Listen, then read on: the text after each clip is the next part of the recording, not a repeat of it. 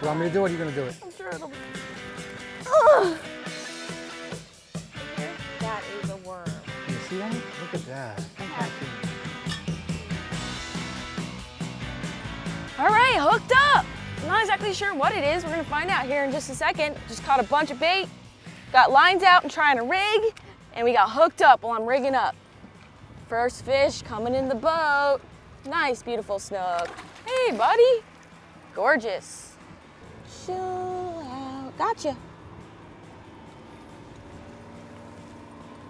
There he is. Beautiful snook to start the morning.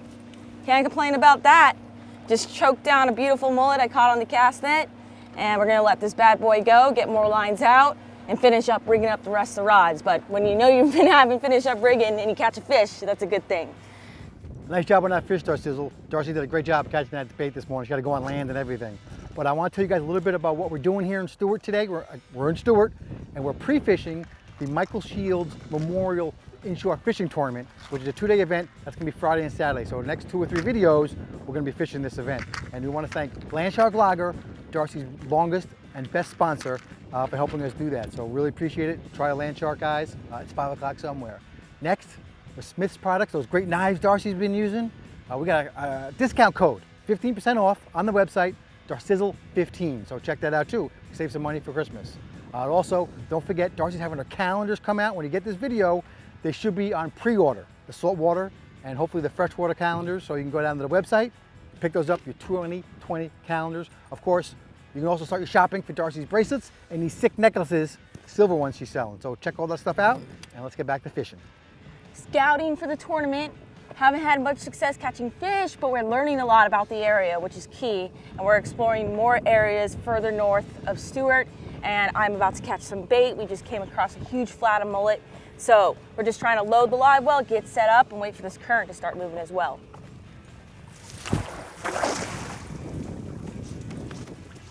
All right, I got some mullet. Yay, middle of the day. It's always a good thing. This is a keeper. Yeah. Whoop, whoop, what's up, guys? We just actually saw a pompano, or Darcy saw a pompano jump through the air, so the pompano started to trickle in here, and then I started throwing, and I caught a nice keeper trout. They gotta be like 18 inches, right? I think it's 15. No, 15, whatever. This was a good size. He's like 17, 16. 17. 17. And I just got him. Fish bites.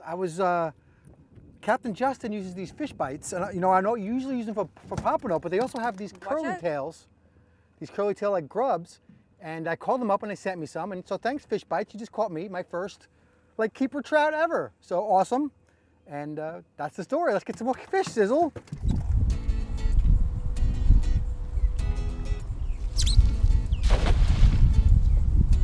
Oh my God, come on, get it all in here, get it all in here. Did you guys see that? Darcy just caught like 1,000 baits in her cast net. Yes! Dude, we're like looking for mullet, and I literally just caught like 10 different varieties of bait, except mullet, which is hilarious, but I'm not complaining. She's screaming. Good for you, Darcizzle. If you're following along, it's the second day of our pre-fishing the Michael Shields Memorial Tournament here in Stuart. It starts this afternoon at 4 o'clock, so it's gonna be very exciting. We've been looking for bait, looking for the spots where the fish are, found a couple of great things. Let's go catch some fish now. My turn to catch a trout now. Ooh, something nice boiled right there. I caught one earlier today, but it jumped off at the side of the boat, so I've just switched up the DOA little swim bait to a little chartreuse tail there, as you can see. So I'm gonna cast it out, hope for the best.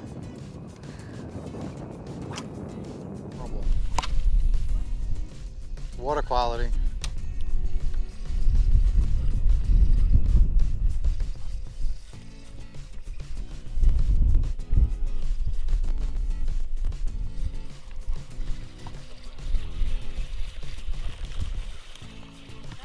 Woo! Come on, I wanna catch one. It looks, is it big enough? Woo! Look at that, guys. Trout, trout. And he is 16 inches.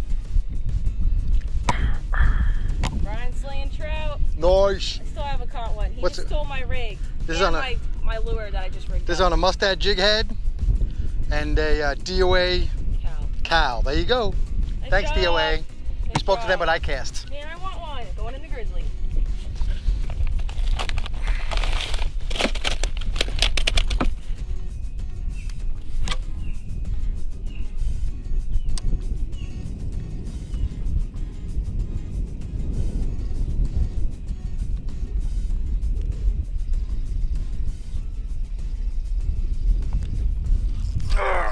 Yes, daddy.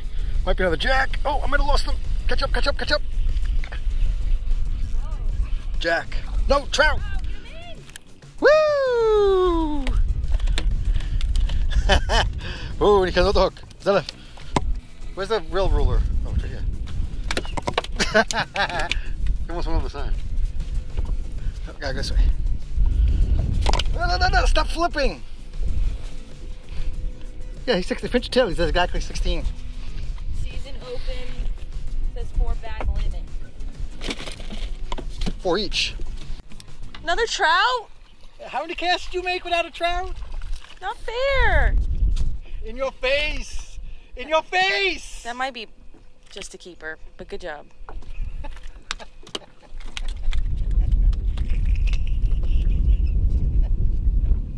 At least he's catching dinner.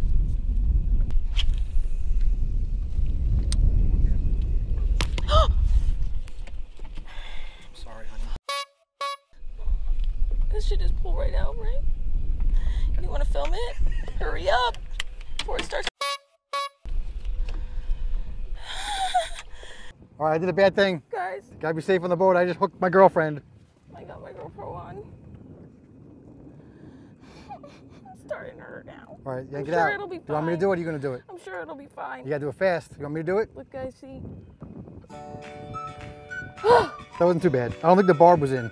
No, I got very lucky on that. I'm sorry, honey. That's my fault. Jeez. This is not my day. Bad things come in threes. That's twice. Once on the finger, twice on the arm. What's gonna happen tonight? I'm scared. I'm sorry, honey. Please let me catch a freaking trout. All right, Darcizzle, that's enough fooling around, although I killed you on the trout. I'm so upset I didn't catch one. All right, we gotta run down and sign in for the captain's meeting for our tournament and get our Then we're bucket. coming back. Then we're gonna have to lunker snook, hopefully. Let's go, let's go.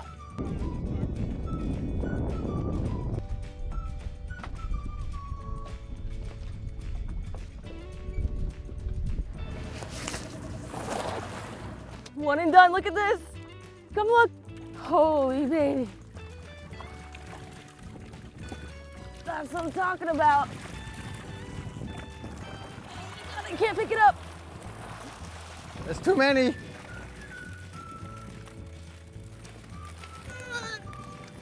Ugh. Unbelievable. I think that's the most I've ever caught in my net, period. I could barely lift that up. It almost ripped my net. Ah. All right, we broke off the skunk. He just popped that circle hook. Perfect. Good job. All right, so we've made a few casts already. We're just gonna keep casting this area, keep working the side here with the mullet and the mangroves and just see what happens. See what happens after last night. We didn't really do that great. Yeah. So yeah, last night, you know, we're having a lot of trouble in Stuart lately. The water quality is pretty bad and there's not a lot of mullet as you think. So last night, you know, we fished till about 9:30 and then we went in. And so this is a kind of a continuation video from yesterday, obviously. And we're up by the power plant, trying to make this tournament happen.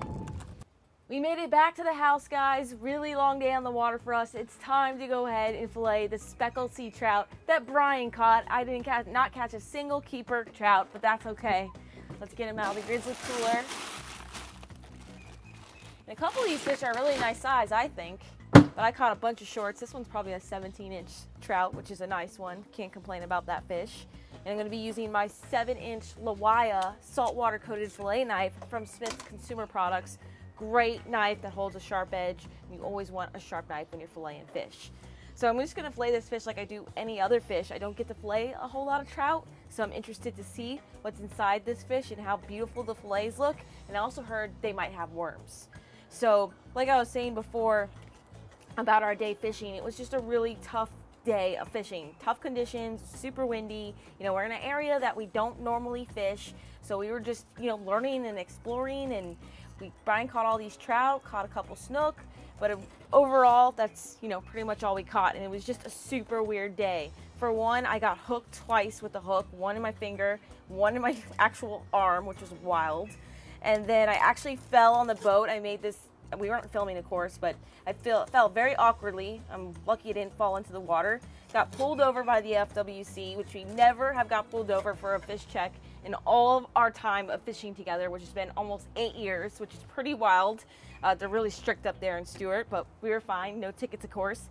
And then when we were going home, we stopped for gas, and literally when we got out and got gas in the truck and we got back in the truck, we could not find the truck key. And 30 minutes later, we find the key, and basically the key had like broke, which keys never break. It was just the weirdest day, guys. I mean, I can't even begin to tell you. So you can see here, I'm just filleting it off. Got a little piece there that I missed, but that's no big deal. There we go. Just standard fillet job like I always do every other fish. These fish are very thin, so it's like a perfect fish for the skillet, pan fried or pan, you know, whatever, cooked on the skillet. I'm just gonna remove these little pin bones, but they don't have a whole lot of pin bones. They're very, they're not tough to fillet whatsoever. Easy to fillet, but you just want that sharp knife so you can make nice cuts. But I mean, look at that, how pretty that meat is. I mean, absolutely gorgeous. I can't wait to eat this in a little bit. So, actually there's a little bit of bones right here. But, oh, yep, he has worms. Look at that. You can see this little white thing right here? That is a worm. And I've heard, look at that, it's coming out. If I can grab it. Can't grab it, hold on, here we go. This long squiggly thing should come out. Just can't get a hold of it, it's so slimy. There it goes. Little worm there and a little worm there, but that's no big deal. Just take them out, remove it, and not the end of the world. But I do have heard that speckled trout hold worms. About 40% of them are infected, which is pretty crazy, but the worms don't hurt you to eat, so it's no big deal. My dad would actually say it would grow hair on your chest. So leave the worms in and cook it. Once you cook it, obviously they're dead, so no big deal. So I'm gonna go ahead and fillet the other side of Brian's trout, and I'm gonna fillet the rest of his keeper trout, and I'm gonna meet you inside the house for the cooking with pudding portion of this video. Great job, Darcizzle, filleting those fish. I hope you didn't get any radioactivity on you from those nuclear trout. Yeah, maybe that's why they were covered in worms. The worms would have been much bigger. I don't know, there's a lot. The little ones had a lot of worms. You thought I would have caught bigger trout next to a nuclear power plant. True. I hope we're safe. True. Anyway, welcome to Cooking with Pudding. Got my pudding hat on, and I dyed my hair. He did. Darcy loves me to dye my hair, because otherwise it's really gray. Now, and also guys, I just gotta point out, like a life lesson, whatever your girlfriend wants to do, you do, right? Pretty much, that's the secret to a happy wife is a happy life. Yes. All right, so we got the trout, and we're doing a pretty simple lemon butter. Yeah. It's what is it called, the recipe? It's a lemon, butter, wine, garlic, herb sauce. Beautiful. All right, but first we're gonna cook the fish, and then we're gonna make the sauce. So I've already rinsed the fish, and now we're just gonna put on some Italian seasonings and some salt.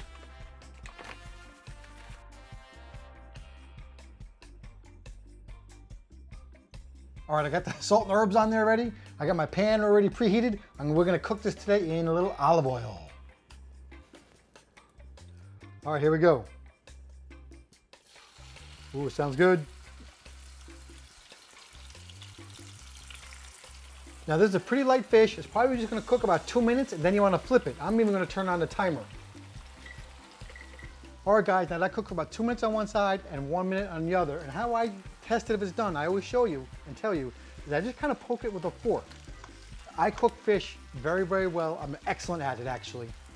And the key is to take off the, you take off the thinner pieces first, and you check it with the fork, and you can do a really great job. So I'm just taking this all off, bada boom. Now I'm gonna make this sauce. I gotta say, Darcy came up with the recipe. And so you're gonna use the same pan, got all these griddles in here and stickums. Maybe you need a little oil. In my personal opinion, I'm just gonna throw that in, a little olive oil more, because I used up a lot of it cooking. All right, now we got some simple ingredients. I got some wine. White wine. And I got some lemon juice. Boom. And I got a lot of garlic. While that was cooking, I took the liberty of cutting the garlic and this parsley over here. And you can see this nice knife I'm using, this stag handle knife. This is one of those, what's the name of it? Smith products you can also use. And again, you get that discount that I told you about, Darcizzle 15. Yes. I told you that like 4 days ago now. Yes. 50% off of that awesome stag handles. They have like a whole cutlery set for the kitchen. On their website only, by the way, not Amazon. Right, smithsproducts.com. Yes. All right, so we're gonna just soften up this garlic, and then we're gonna add some other ingredients like butter and what is that, parsley? Yes. Nice.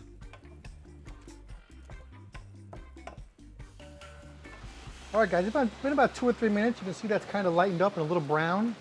And just to remind you, how we caught these trout. We were out there. We've heard of the power plant is a great spot.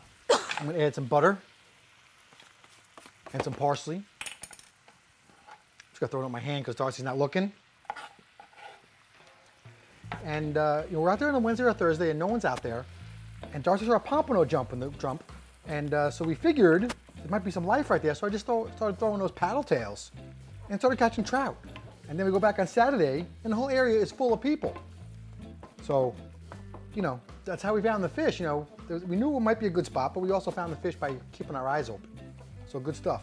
And hopefully, these won't be nuclear radioactive. They're probably safe in the grizzly cooler, protecting it because it's bear-proof, maybe radioactive-proof. We don't know. That's not a representation from the company of Grizzly. But this sauce looks pretty good. Can you see that? Look at that. Now let's make a plate and put it on and see how it tastes.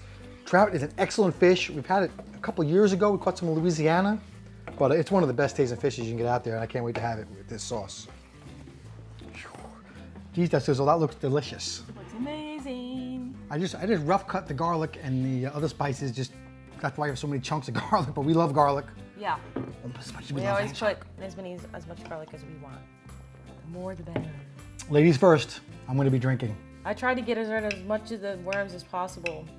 Freaks me out just a little bit, but I'm sure the radioactivity killed them. I'm not gonna not eat it.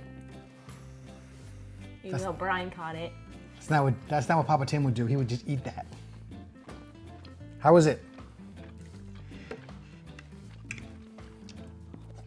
Super yummy.